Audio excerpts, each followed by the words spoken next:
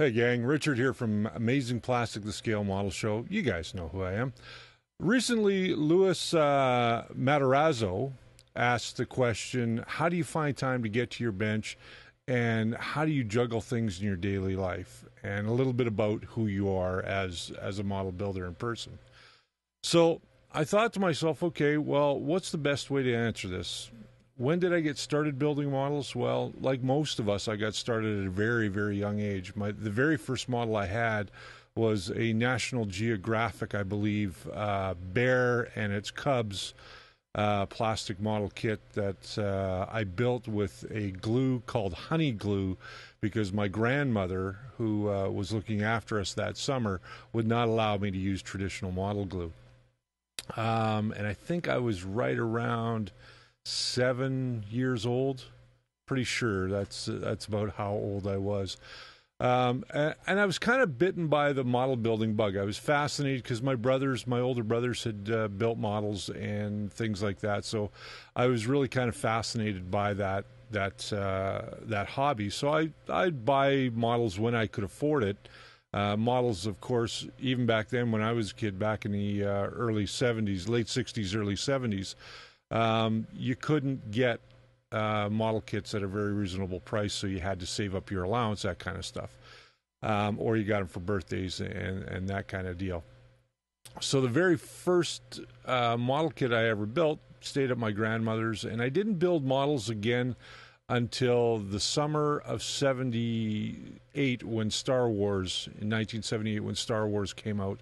I was about 13 years old, and again the model bug had bit me because I was fascinated by the X-Wings and the TIE fighters and all the great ships that were in Star Wars. So the very first model kit that I bought, of course, was an X-Wing. And then I managed to pick up an R2-D2 and some of the other kits along the way. Really enjoyed building them. Didn't do a great job building them. I mean, I probably made giant glue bombs, if I remember right.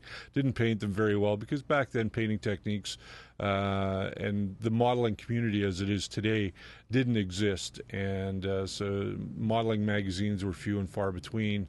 Especially where I lived in northern Manitoba in Canada. Currently, I live in Calgary, Alberta in Canada, and now, of course, I run a internet production company called Naked Ape Productions. As I grew through building models, I got out of it as most teenagers do, because, of course, I discovered girls like most teenagers do. And that became my focus. And when I became 17, I started in the entertainment business as a disc jockey at a local bar, and then moved on to staying in that career for many, many years and working radio, behind the scenes on television, behind the scenes on movie productions, and so on and so forth, which I still do today. Over that period of time, you have other jobs that you do, and I was really kind of out of the whole model building genre for a long, long time. When I met my current wife, Jerry, I dabbled back into it. I was really interested in it because she became interested in building scale model Mustang cars, 1/25th scale Mustangs.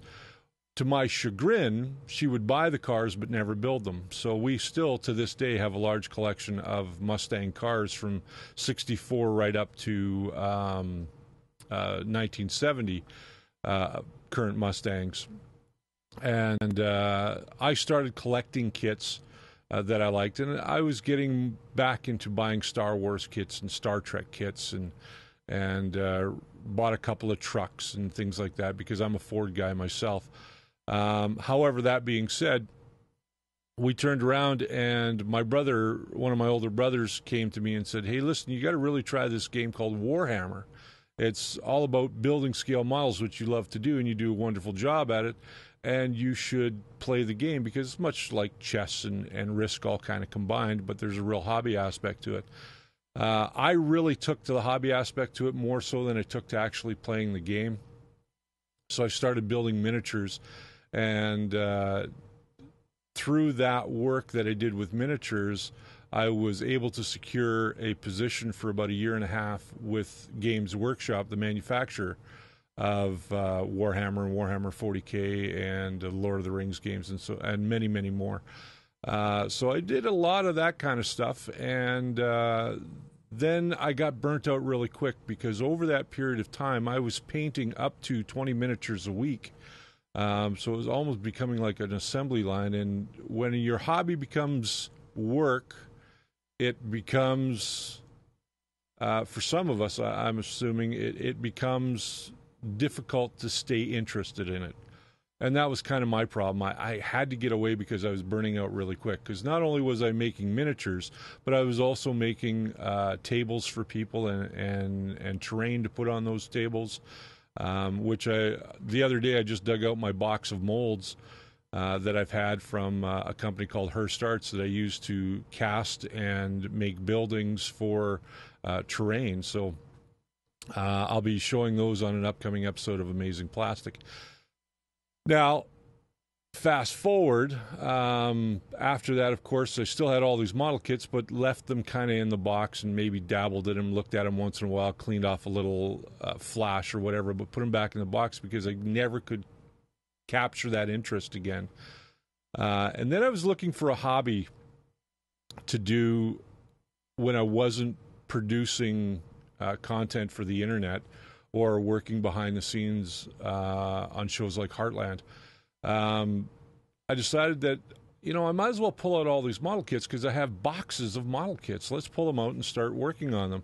And I talked to quite a few modelers before I decided to do that. And one thing struck me is that there wasn't a show that encompassed all kinds of everything about models. There's a lot of genre-based shows. If you want to do cars, if you want to do planes, if you want to do sci-fi. What I wanted to do was bring all that kind of together into one show and involve the community, you guys, like Louis, and, really talk about what it is that we can do to better ourselves as modelers. So that's where the idea for Amazing Plastic came from. Now, where do I find the time to build? Well, I'm forced to build once again, much like the days back at Games Workshop, but now I do it for me. I don't do it for anybody else, and I can produce my show around building model kits. Am I a great model builder? I wouldn't say so. Am I a competent model builder? Sure. Where do I find the time? I try and here's a typical day for me for Naked Ape Productions, is first thing in the morning when I get up, I'm usually down here in the studio, which is in my home, roughly around 7:30 in the morning. And I go through a lot of stuff on YouTube, people that have subscribed to us, I subscribe to them.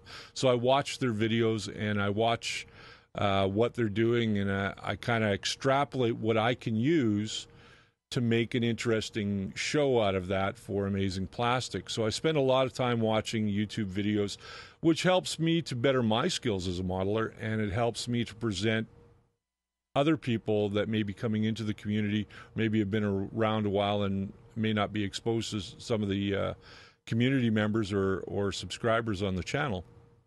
So I use that and I make notes and that kind of stuff. And then I do my phone calls, which some days takes me right up till noon. And then I get to the bench, usually afternoon, or if I'm not engaged in a Google Hangout, which tends to happen a little bit more than some days I'd like it to. And then some days I have no motivation to do anything, and I just, sit down and I watch stuff. So all said, I guess it's a daily job for me. So, I try and find 3 to 4 hours a day. As you can see, there's some stuff on the bench now that I'm working on for the show. And we're going to be showing you a lot of that stuff coming up. But the show is continuing. For those of you that are wondering what happened to the show, we've had a lot of problems uploading to YouTube. That problem now is solved. And the show is going to be once a week. It's going to be on Fridays again. The reason for that is I tried the experiment for twice a week. It really wasn't working. Don't have enough submitted content from people in our community to carry it for as many episodes as I would have liked. So the onus again falls on me to build that content and get as many episodes out as I can. We've got some wonderful sponsors for the show, and we've got some great stuff for you guys. So to all my styrene brothers out there, keep it real, keep at the bench, keep working. Don't get frustrated. If you make a mistake, try and correct it. If you can't correct it, you know what? Move on. Go to something else and learn from that mistake. I do it all the time. There are some kits here that I've bashed so badly that they're beyond repair. To Louis, man, just do what you can do, and I know life gets in the way, man, and it certainly has for me recently as well. We've had some bad news in our family, not horrific news yet, but bad news, and I won't go into that. But we are moving forward. The show is moving forward. I'm going to keep trying to bring you guys content. Louis, just keep going, keep focused, find that kit that really excites you, and go to town. Don't worry if you don't have all the equipment, and this is something I want to stress to a lot of the new people that might be watching this. If you don't have all the equipment that a lot of us guys have, don't worry about it. Do with what you have, build up your equipment slowly. Like any good mechanic, he starts off with a wrench set and he moves from there. And, you know, you start off with the basic tools that you need, like a knife and some files and some sandpaper and some glue, and you move on from there. And you grow as you grow in the hobby. So for now, I'm Richard, and that's all I got to say. Hope that helped. Later.